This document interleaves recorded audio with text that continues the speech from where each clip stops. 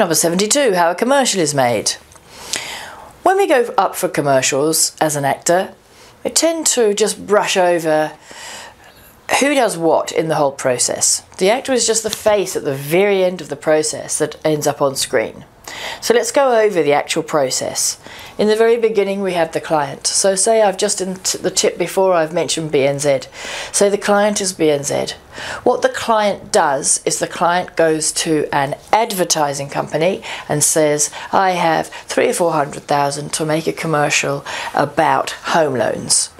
And what the advertising company does is the advertising company comes up with a treatment. So this is a very important campaign for BNZ. Makes a big difference to their yearly profits. So they give it out to 2 or 3 different advertising companies. An example of an advertising company would be Saatchi & Saatchi would be the most famous one.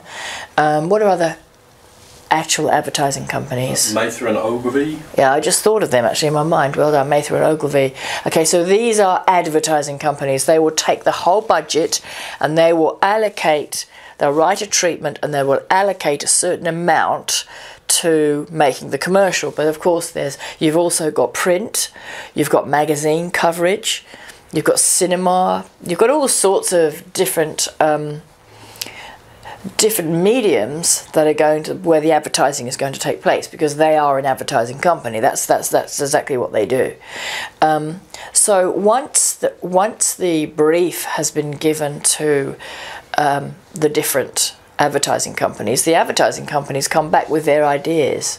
Right, well what we would do is we would have this one presenter to camera and he'd just be walking across shot, or we'll have somebody in their home, the wonderful home they've bought with their home loan. So basically there's a bit of a process, sometimes it gets confusing. So the different advertising companies come up with their ideas and their treatment. And what BNZ does, the client, is the client chooses one. I think we'll go with Film Construction because they've come up with them. No, Film Construction's a production company. I think we'll go with Saatchi & Saatchi because they've come up with the most interesting campaign.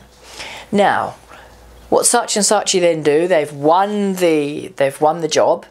What they then do is they then approach production companies. Now, in this production company sits the director and the producer. They are in the production company, and the producer's job is to work out everything to do with the money side of it, everything to do with the organisational side of it, locations, the whole overview of how that $300,000 or $400,000 is going to be spent.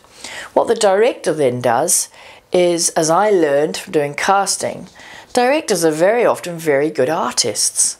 I came across a few directors that were amazing. They could be artists in their own right. They come up with a storyboard of what their idea is, or how they would execute the idea that the advertising company have put forward, the treatment that they have put forward for the commercial. And so the director, they put in a lot of work because it's farmed out to say, or they say send 2 or 3 different production companies this treatment from the advertising company. And I've heard of production companies spending, say, $5,000 on their time and energy, getting together a really good kind of show reel and treatment of script, everything. The director writes a script. Of how they're going to execute that commercial for that product. Now, I've known many times of production companies that they think they've got the job, they've been told they're 90% got the job, and you're booked as a casting director because you need to cast this job that they've got booked for, and then suddenly they'll lose it to another production company, and they've spent maybe a week of their time, $5,000, and they don't get the job.